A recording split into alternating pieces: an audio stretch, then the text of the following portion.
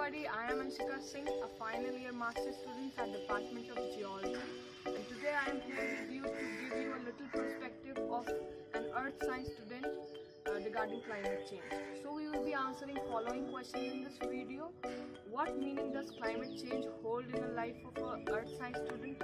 How is climate affecting our society and livelihood? And lastly, how youth of the world can together fight the climate crisis. For a geologist, although we are normal beings, yet somehow we grow very fond of the concept of time. For us, time and processes run in scales of millions or minimum thousands. And climate and tectonics are an integral part of our Earth's past. So for us, climate has varied gradually, sometimes drastically in geological past.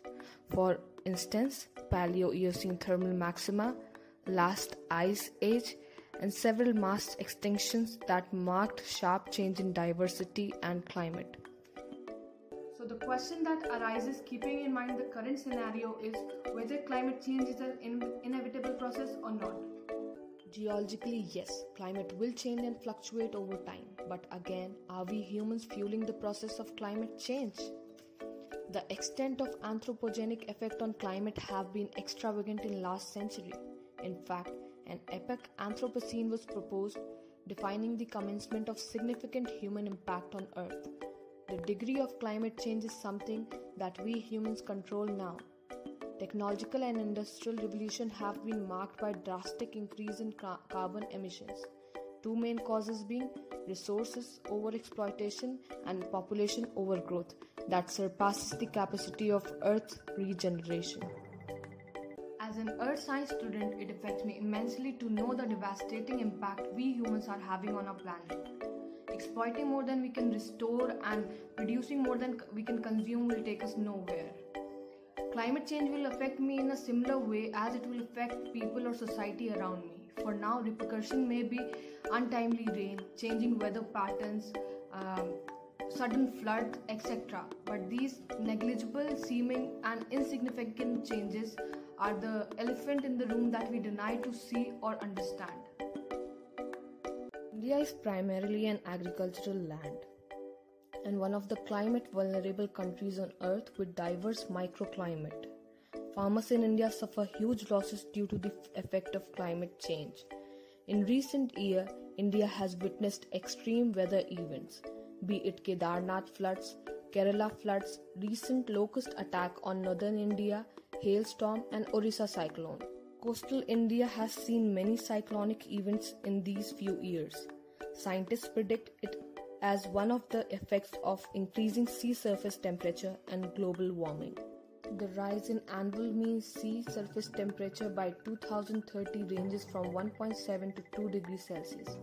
Major cause being human-induced climate change. Nearly 80% of the world energy comes from fossil fuel. This dependence on fossil fuel is a harsh reality that every country in the world is facing right now. The most commonly formed notion about geologists is that they are mainly concerned with exploring and extraction of fossil fuel, which is not true. And again, we straight up ignore the reality that our current industry and entire population is dependent upon extraction of ore minerals and energy from fossil fuels. So what is the solution? Definitely we need to phase out of fossil fuels, but fossil fuels are not gonna disappear overnight. Of course, we live in a carbon constrained world and the energy landscape hopefully will change dramatically in coming years. But what we require is shift of energy consumption and uses and shifting towards a more renewable and cleaner energy. What exactly can youth of the world do to fight the current climate crisis and change the picture? Of course, the first step will be to educate ourselves and to aware ourselves and then act upon it. Act upon it like our life depends upon it. We should let the concept of climate sensitivity come naturally to us. Secondly, political momentum must be built up in order to curb this problem of climate crisis. Again, climate leadership must bloom tremendously in order to change the current figures of fossil fuel consumption. The solution starts right from the roots of the society. What is really needed is to incorporate these changes in our daily lifestyle. It's like reinforcing the hollow foundation of our earth.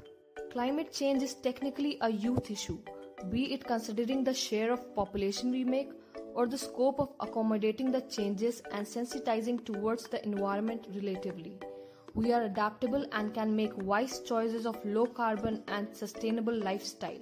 Geoscience literacy plays a crucial role in all societal issues that involve Earth in order to create sustainable economic system. The Sustainable Development Goal number 13 is a universal call to combat climate change and its impacts.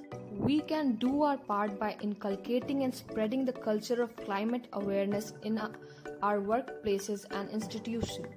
Be it during a nature trek or a normal day at college or office, we must consistently make ourselves grow closer to creating a safe and sustainable planet.